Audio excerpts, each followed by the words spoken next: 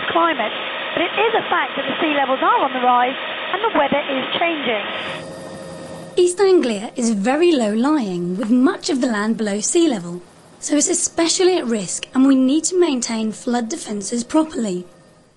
The Water Management Alliance is made up of 5 internal drainage boards that help take care of drainage systems, waterways and broadland areas right across the region. I think it's time to take a closer look, so Luke, take us down please. The South Holland area is west of King's Lynn. Sometimes known as the breadbasket of Britain, it produces 40% of the country's fresh crops. This is land that supports vital agriculture and has been reclaimed from the sea over hundreds of years.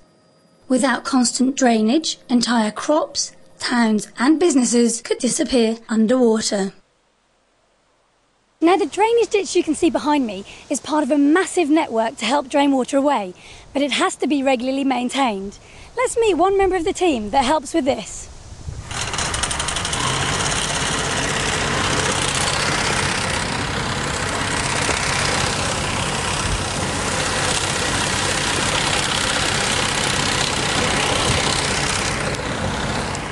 This is the Spider, and it's one of 3 such machines in the country. It helps keep waterways clear from unwanted vegetation growth so as not to block the channel. This incredible machine actually sits in the ditch so as not to damage the surrounding areas, and the driver has a clear view of sensitive habitats such as birds' nests. Although the Spider maintains under just half of the board's watercourses, more traditional methods can also be employed. By weed cutting and general maintenance, the dikes not only serve to drain the land and protect vital public infrastructure, but they also help to support many wild creatures and their homes. And of course, defending this agricultural land is vital. The southeast from here is the historic town of King's Lynn, and it's here that the King's Lynn Internal Drainage Board takes care in a different way. King's Lynn straddles the River Great Ouse, where the water flows into the Wash. It's home to over 35,000 people and plays an important economic role within the area. Here at the Pier Point pumping station, you can see how the main Hardwick industrial area is being protected. These 4 massive electric pumps have a combined capacity of over 45,000 gallons a minute. That would fill your car petrol tank up 68 times every second. Now this station protects property worth over £1 billion and cost £186,000 back in 1975. What a fantastic investment.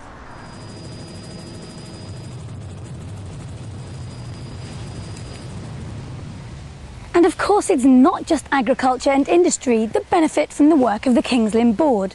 This is the recently revitalised walks, and running through it is the Gaywood River, which acts as an important flood control system. And on a better day, it's a great place to walk and relax. And talking of rivers, the Norfolk River's Internal Drainage Board drains and protects areas around 7 major rivers in Norfolk, including the Wensum and the Nar, which host many important chalk river habitats. In this area, careful consideration must be given to agriculture, property and the environment whilst keeping the watercourses clear. The board has an agreed standard maintenance operation to achieve this balance. The board uses a variety of tracked and wheel-mounted machines. They have special weed-cutting baskets attached to clear the watercourse. As always, careful consideration must be given to wildlife and nesting birds whilst these operations take place. So why do we need to manage these drainage areas? Why not leave it to nature? Well, the board will try to maintain or recreate self-sustaining systems using natural processes. If it's not done properly, however, the devastation caused by the 2007 floods may become all too common. As we move further east, we enter the Broadland area covered by the Broad's Internal Drainage Board. This is a haven for tourism and nature, where a delicate balance of salt and fresh water needs monitoring and maintaining. This is an inlet sluice and monitoring station on the River Bure near Acle. This automated system monitors salt levels in the river, and if conditions are right, a sluice gate will open to allow fresh water into the nearby Halvergate marshes. These marshes are an internationally important site and one of the largest expanse of traditionally managed grazing marshes in Broadland. This system of drainage ditches are of outstanding importance for nature conservation.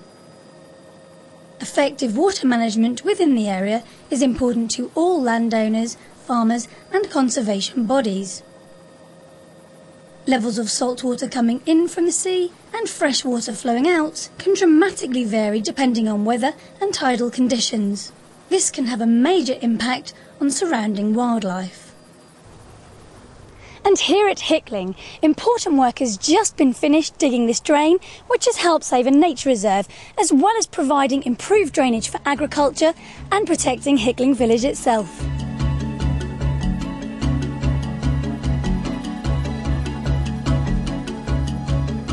So whether you're a visitor to the Broads in Suffolk, living in East Anglia or farming in the Fens, the Water Management Alliance is likely to be helping you and the environment for now and years to come.